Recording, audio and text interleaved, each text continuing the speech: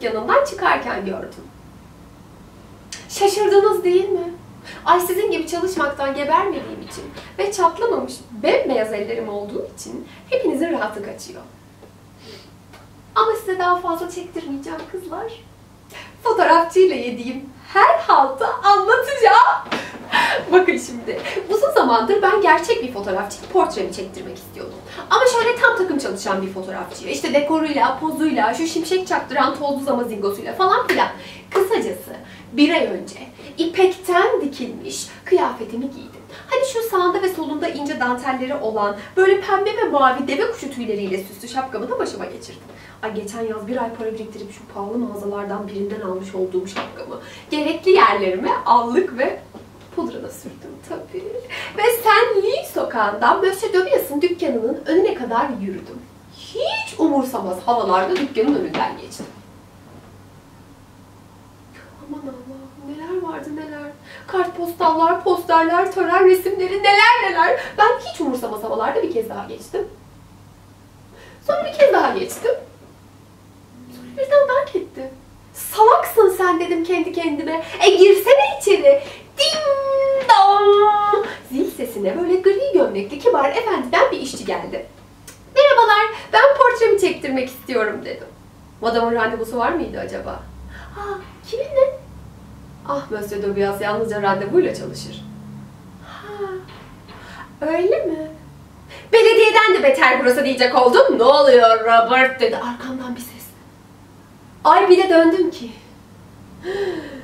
Mösyö Dövias'ın da kendisi. Siyah kalifeden bir takım giymiş. İpek parıl parıl parlayan bir kravat. Yeleğinin üstünde gerçek altından bir zincir. Ve bir bakış. Ay aman Allah'ım, o ne bakış. Madam randevusuz gelmiş dedi işçi. Öf! Mösyö Dövias beni tepeden tırnağa süslüyor. Ay var ya, adam beni resmen bakışlarıyla çırılçıplak soydu. Beni izleyin demez mi sonra? Ay bana sanki bir hanımefendiymişim gibi davranıyordu. Rica etsem de şuraya. Ay tabii. Bir de bu tarafa alabilirsek. Ah tabii ki. Bir de şöyle alalım lütfen. Ay bir de böyle. Ay bir de şöyle derken bir el attı. Her şey hazır. Ben orada böyle pamuklar içinde kendimden geçmiş, ağzı açık bir şekilde duruyordum ki birdenbire yanlış anlamayın dedi. Güzel olduğunuzu bilmeniz gerek. Hoş bir rastlantı oldu bu. Çünkü ben de San Valentin kartları için poz verecek modeller arıyordum. Poz başına da 50 para veriyorum. Aa! Sen ne diyorsun? Neredeyse adamın üstüne atlayacaktım ama tabii ki daha karar vermemiş kadın oynadım. Çok teşekkür ederim. Hoş bir rastlantı olmuş, sağ olun.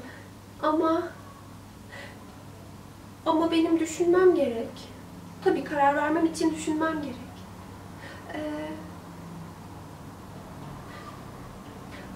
Anneme sormam lazım.